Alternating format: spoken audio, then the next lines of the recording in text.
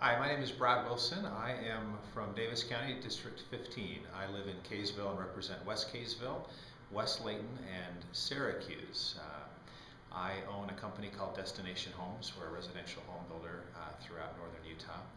And the reason that I ran for the legislature last year was I've got a lot of passion around a number of issues that are important to the state right now.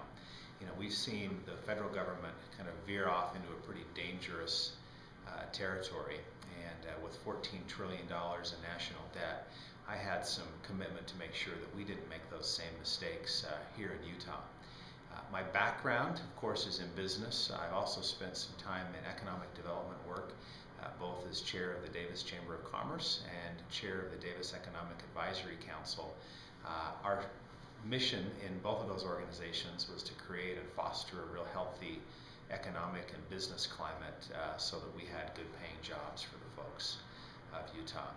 This experience here as a freshman has been one of the most memorable things that I've ever had. I've really enjoyed getting to know the people. There's some people that are very dedicated to what we do up here. Ideologically, sometimes I don't always agree with folks, but it's been amazing to me to see how passionate people are and dedicated they are to the people of Utah, as well as to the process here in the legislature. And speaking of process, that's probably my second big observation, is there's a lot of things to learn. Learning how to run a bill, to get it through committee, to get it through both chambers, and then eventually to the governor's office. And it is process intensive, and there's a lot of people here that'll help you course correct if you make a mistake, and I have to admit that I've made a few.